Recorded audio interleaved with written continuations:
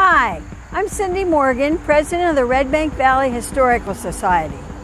Today we are on the Redbank Valley Trail, and behind me is the United Valley Soccer Association field. Why do we call it Pottery Field? You can see a chimney behind me, which is the only surviving remnant of a once prosperous industry.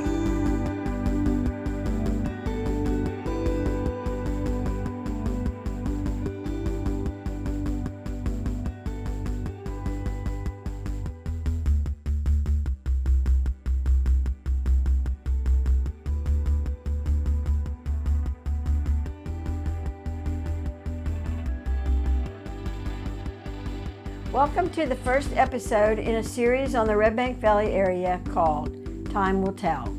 Today's topic is Pottery Field. In 1892, a prominent businessman from New Bethlehem named George W. Arblaster purchased the land from the Wolf Spring Company, who manufactured springs for buggies and wagons. George would refit the spring factory to produce pottery. He was already successful in New Bethlehem as owner of Pioneer Pottery.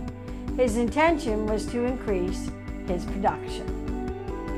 Here's an example of the type and style of pottery that was produced at Pioneer Pottery. George would only own the land for another 2 years when he sold it in the spring of 1894. He sold the land and the buildings to William T. Putney of Allegheny and Edward A. Hamilton, the postmaster of Hawthorne. They called their business Putney and Hamilton Pottery. Who were William Putney and Edward Hamilton? William Taylor Putney and Edward Alexander Hamilton were brother-in-laws. William was married to Edward's sister Clara. Here is the census listing from 1920 showing William and Clara. William was the son of the Honorable George Putney and the grandson of the founder of Putneyville, David Putney. Edward Hamilton was the son of W.R. Hamilton, the man who laid out Distant and South Bethlehem. This is the earliest known photo of the facilities. Notice the buildings surrounding the chimney.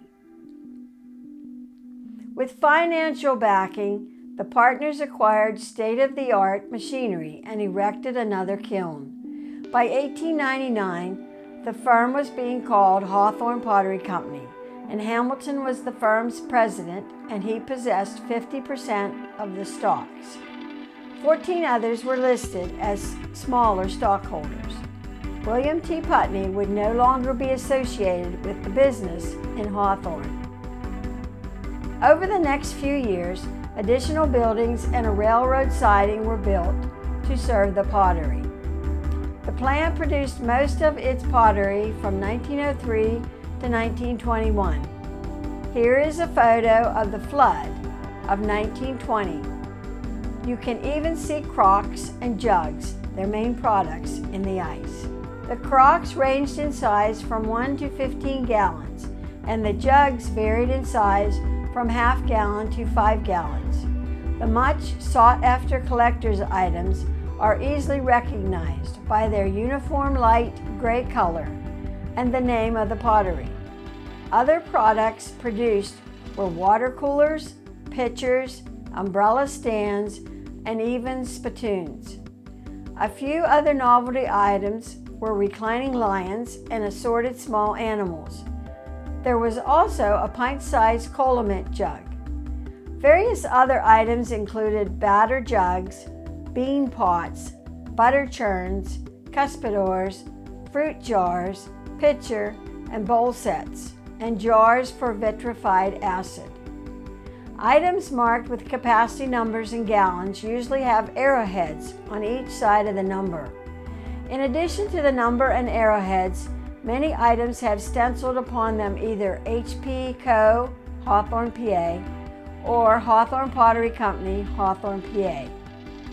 The factory produced great amounts of Bristol glazed, jiggered, and cast ware. Potter's clay mined from the Redbank Creek was produced for 20 cents a ton and carried to the factory on a special railroad track. We visited the kilns at St. Charles Brickyard, which is an example of what the kilns at Hawthorne would resemble. The kilns were heated with gas. Large downdraft kilns capable of firing 600,000 gallons of product annually were filled by a staff that approached 100 hands. In 1909, the Hawthorne Pottery Company opened offices in downtown Pittsburgh, where dispatchers took orders and directed shipments to Eastern America and into Midwest markets by rail. During the 1920s, the American Clay Products Company of Zanesville, Ohio, purchased the plant and moved production to Ohio. Just when production ceased is unknown. Around 1930, the land was deeded to Edward Hamilton personally, indicating that the corporation was no more.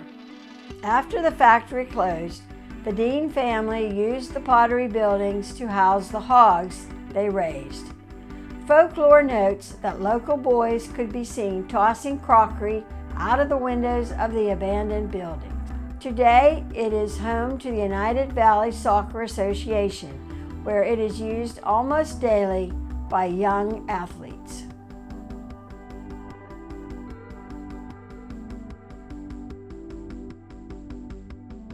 I hope that you've enjoyed our episode about the Hawthorne Pottery Company. These episodes are made possible by donations and lifetime memberships to the Redbank Valley Historical Society. The Redbank Valley Historical Society has been working on a book for 10 years that has this story about the Hawthorne pottery and many others.